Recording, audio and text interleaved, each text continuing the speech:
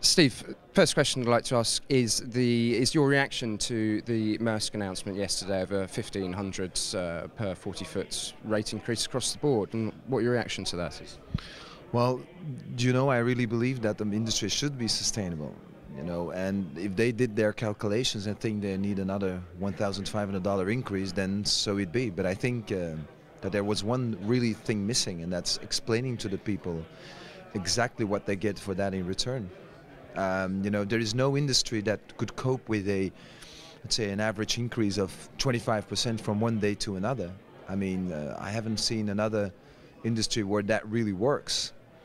I also think they lost the opportunity a little bit to maybe simplify things a little bit, or let's say increase with 1,000, but then simplify the process of container demurrages and detention worldwide, where I've understood a lot of carriers are also losing a lot of money in.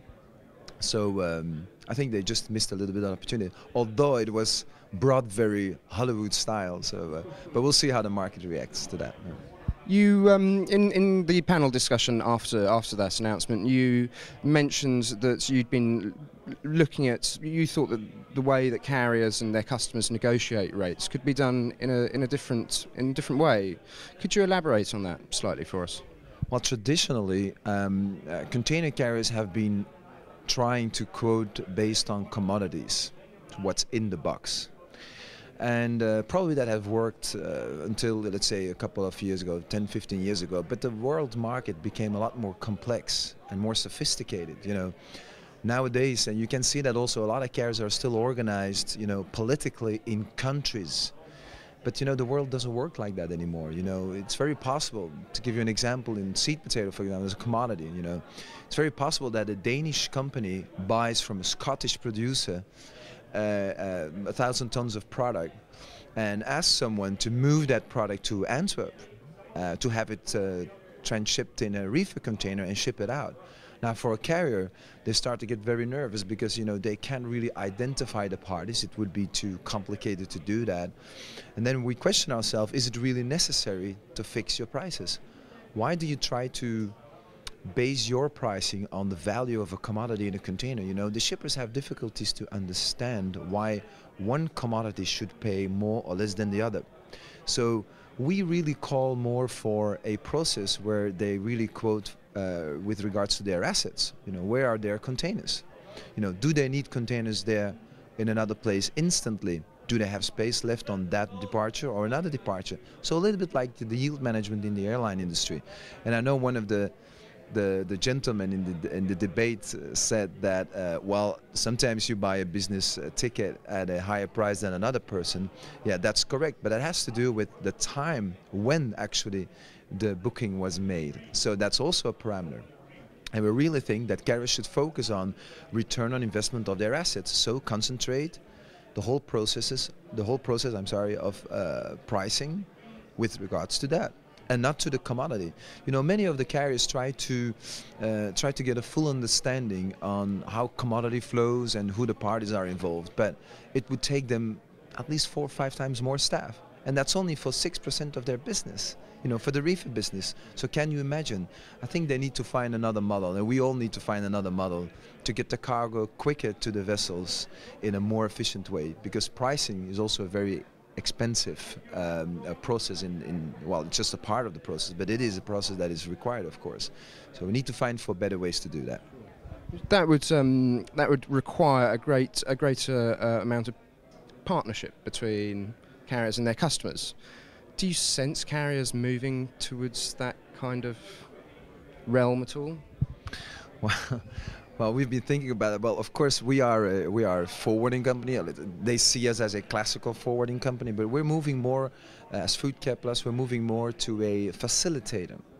So a company that is developing platforms to bring carriers and cargo closer together, but validate all the information in there.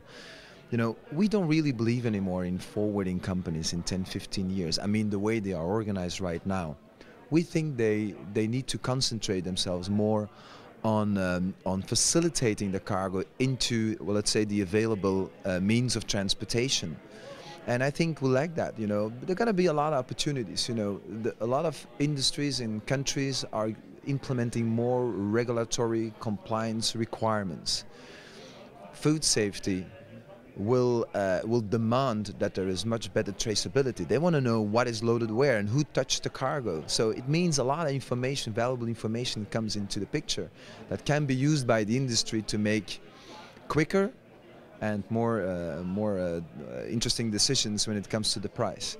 And I think, and that's what we are doing as a company, we've created a platform. Actually, it's not public, but we created already a management console that would allow us to price automatically based on parameters that are available, being what has been allocated on a ship, how much cargo is already on a ship, how much space do we have left, how much containers do you want in a certain destination, and how much do you have at origin. When you have all those parameters, you can actually instantly quote every second and do that really based on validated information through a system. That's how I do about that. Sorry, so that's more as a freight manager than a freight rate broker, as it were.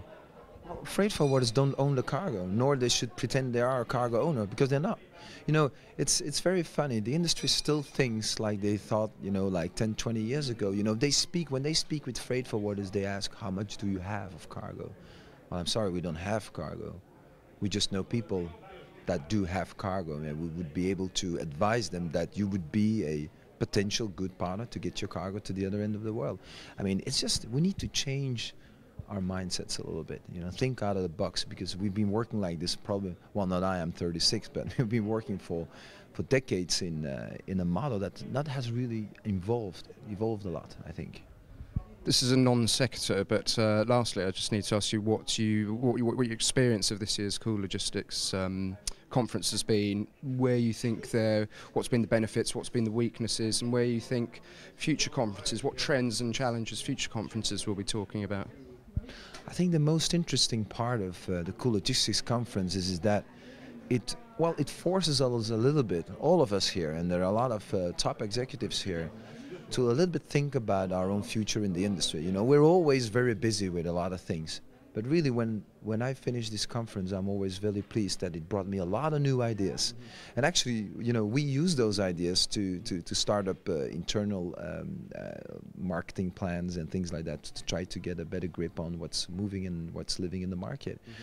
And I also think, you know, they've managed with the organization to really bring qualitative people here that do communicate and go into debate to discuss topics that are important for the future in our industry. Excellent. Steve, thank you very much for your time. You're welcome.